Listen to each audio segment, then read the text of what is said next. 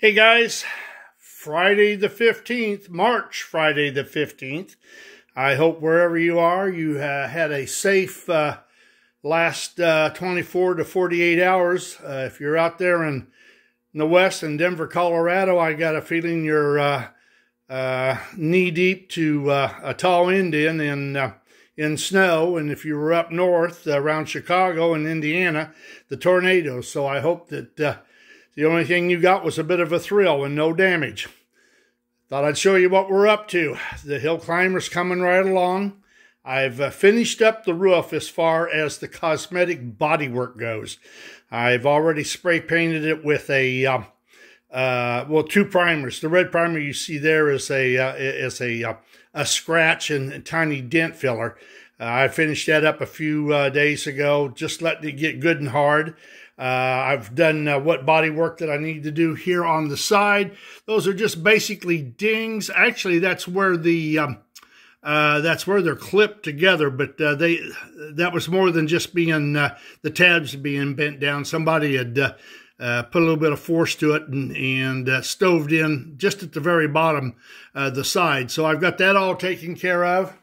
We worked on the front a little bit. This front was really bumpy. I had no idea what was done to that. You can see the high spot right there. It was like somebody had used a punch on the back side and peened it. That's what happens when you leave stuff on the floor. On the other side, it was actually fine, but it had been clipped together so much that it pulled in that center panel. So I put a light glaze on that and filled that in, got it nice and level. I've got another spot on the other side that's curing. As soon as that's done, I'll be able to sand it down. Actually, I don't sand this stuff. I don't know what this glaze is, but it ain't the regular glaze. It is so hard that if you have an excess, you ain't going to sand it, or you can if you want to spend 5 or 6 days to it. I use a file on this stuff, a flat file. I take it down exactly where I want. It shows where any low spots are, and then I glaze it again, and then I bring it down with the file until it's flat all across, and then I feather it out with sandpaper. It's the damnedest stuff I've ever used, but I like it. I like it better than the red glaze that I had used in the past, and this is more impervious to paint thinner, because sometimes if I screw up, I throw the whole thing in paint thinner and take the new paint that I screwed up off, and it doesn't seem to bother this filler. So I like that. That cuts down on work.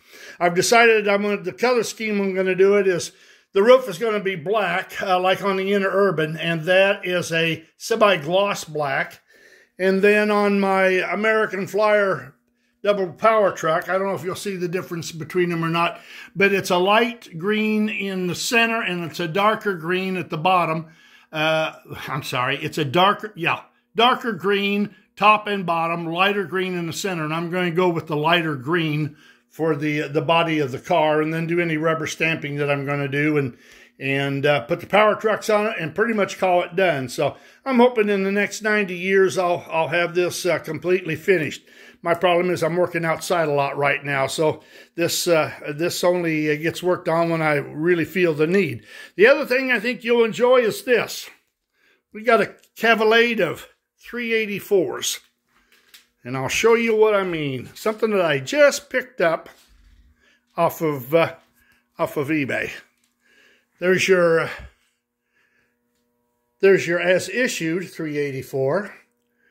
Here's a issued 384 that I picked up a couple years ago off of eBay. But this is my newest and latest addition. This is an 060 384 switcher.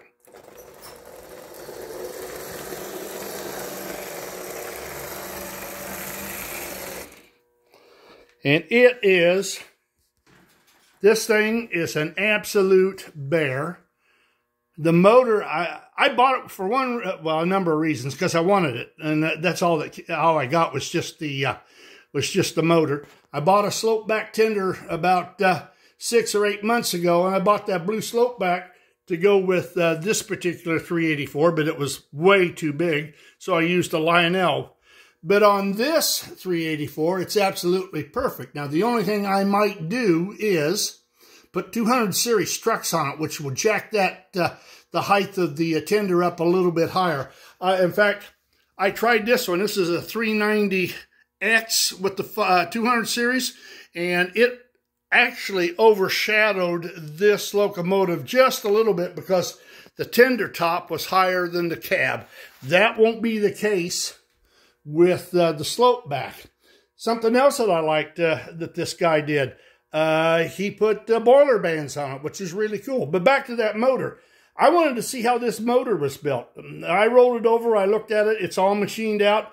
This old boy could never emulate that type of work. I have no idea who did it, how he did it, or why he did it, but it's absolutely, the workmanship is fantastic, something that's way beyond my capabilities.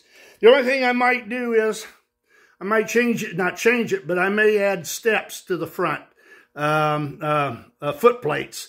You've seen those on switchers before.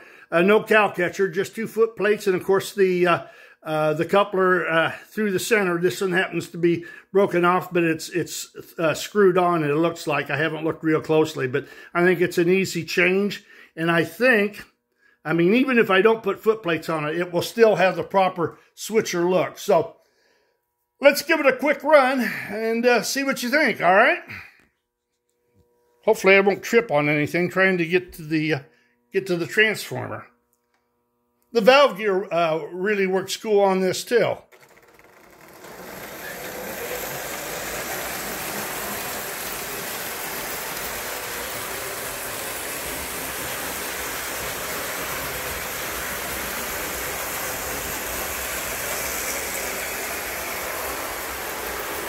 Whoever did the machine work on it, it's very smooth, very quiet.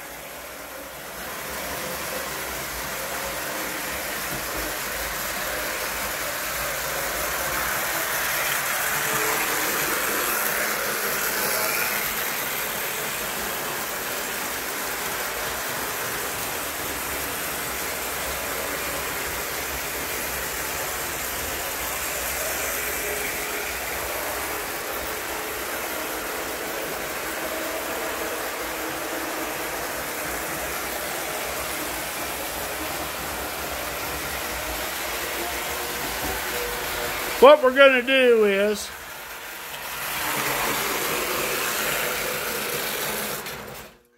I'm not, of course, going to leave that tender blue.